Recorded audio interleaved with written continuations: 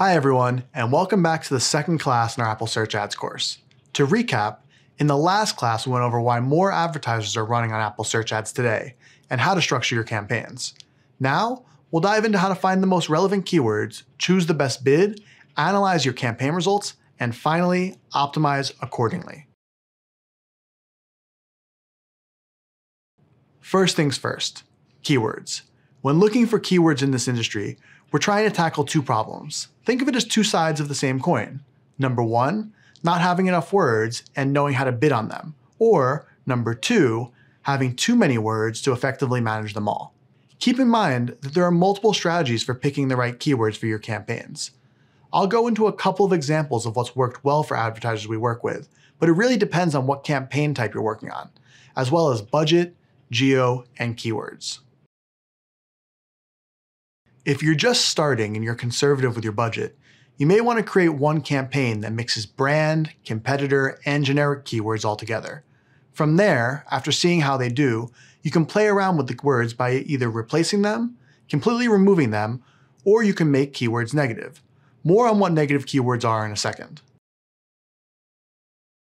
You can start a long list of any relevant keywords that you can think of, including words with typos, words in different languages, and multiple words or phrases. Once you start running your campaign, you can narrow down the keywords that work best.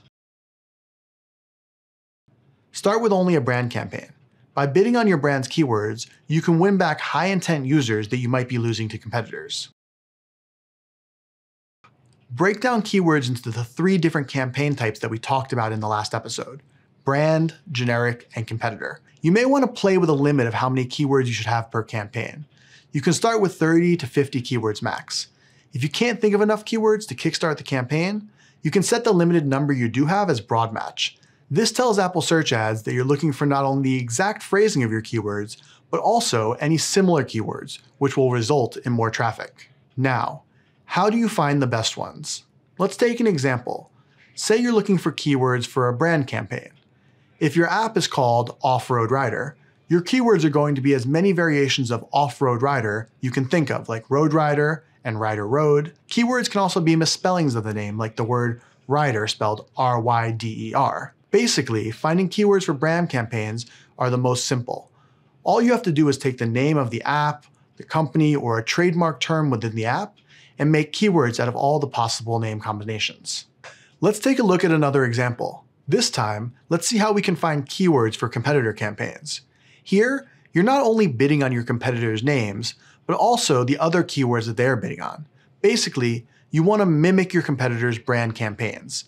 So any keywords they use in their own brand campaigns, you should add to your competitor campaign. I suggest researching your competitors to see who is performing the best by using analytical tools like Sensor Tower, App Radar, and Data.ai, formerly known as App Annie. Usually these platforms will also show you how many people are searching for that word, keyword traffic, iPhone and iPad opportunity, ratings, and so on. Apple Search Ads also has their own recommendations page that can help you find relevant keywords and see how popular the searches are. The popularity ranking is from 0 to 5, 5 being the best. Ideally, you want to use keywords with a 5-star rating since they'd have the highest ability to scale. But don't let that discourage you, because a keyword with a 1 or 0 can deliver high-quality users. Think about it like this. Even if only 10 people search for that keyword, but 5 out of those 10 people converted, it means that the keyword can still be valuable to you. Even though it's not a lot of people, you can still acquire a high-quality user. Let's backtrack to the use of negative keywords. Negative keywords are keywords you exclude from your campaign, either because they're underperforming, or you want to exclude them from brand activity if your brand name sounds like an irrelevant term. You can also use them in discovery campaigns to exclude keywords you've found already, as well as any keywords you're actively using in your exact and broad match campaigns. Let's talk about bidding. How do you find the right bid? Generally speaking, like with any marketing plan, you can choose between the aggressive approach or the conservative approach. The same can be said about keyword bidding. You can choose to start with high bids, get traffic quickly, learn what works well and doesn't, all at a faster pace, and then adjust the bids accordingly. Or you can come in with a low bid, knowing you will be sacrificing traffic, but then increase bids only to the keywords that are within your target range. Only after you run a campaign, you'll be able to see the bid range and see if your bid did well or not. Once you see the results, you can take your next step. Apple search ads will even tell you if your bid is strong or not. If your bid was strong, but the performance was poor, you would decrease the bid. On the other hand, if your bid is low and the performance is good, you might want to keep increasing your spend because it's clear you're onto something.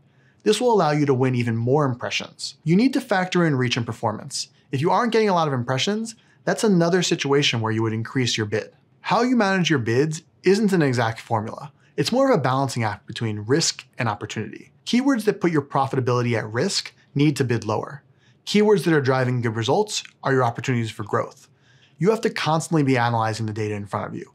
All the different types of correlations between factors like performance, reach, spend, and impressions. That's what's going to guide how you move forward with your bids. Now, let's talk about the kind of data you can analyze. Apple Search Ads funnel data lets you see things like impressions, taps, installs, new downloads, or redownloads. For every one of these metrics, you can see the cost and conversion rate, for example, cost per tap, installs conversion rate, CPM, installs per mil, CPI, etc. All this data is a great starting point, but to scale up, it's helpful to consider additional downstream metrics such as registrations, payers, revenue, and their CPAs, CRs, and ROAS, or even post-attribution installs and CPI. For that, you'd have to use an external platform like Luna, which takes your Apple Search Ads data from your MMP, and anything additional you might have, like from your internal BI systems, so you see the full user funnel. Then you'll be able to see all your post-attribution metrics that support even deeper analysis and optimization capabilities. We have our data, now let's get optimizing. Here are a few tips on how you can analyze bid and keyword performance so you can then optimize your Apple Search Ads campaigns. Let's start with analyzing bids. Number one, the most important KPI for me is cost per achievement. So let's start with that. Cost per achievement is a metric that shows the progress an acquired user made in your app. How much am I paying for someone to download my app from the Apple Search Ad and then, for example, get to level 2 or book their first taxi ride? By looking at cost per achievement, I can tell how many quality users I have because they're actually engaging with the app. A low cost per achievement shows me that users are both downloading my app and engaging with it. If my cost per achievement is high, I'd want to lower the risk by decreasing the bids. Next, if I see some keywords underperforming, I want to see what's causing it. First, I'll look at the bid and see if my bid was strong enough. Like I mentioned before, you can see this information when you use the Apple Search Ads platform. You'll see the average bid range, and if your bid is stronger or up to par with your competitors, basically where you stand in the auction. But note that sometimes I don't necessarily want all my bids to be strong. It really depends on the target of your campaign. Remember that the suggested bid range that Apple Search Ads provides is based on pre-attribution data, like IPMs, clicks, and installs. For example, let's say I'm targeting app installs and want my CPA to be $20. I'm not going to add a high bid because it's going to increase the cost of my installs. You can always change and optimize your bid according to the keyword's performance. Number 3, I want to look at the cost per tap, or CPT, and from that, see whether I want to be aggressive with my bid or not. I ask myself 2 questions. Do I want to pause the keyword completely, or do I just want to try lowering the bid? Let's say your keyword is underperforming. Should you pause or decrease?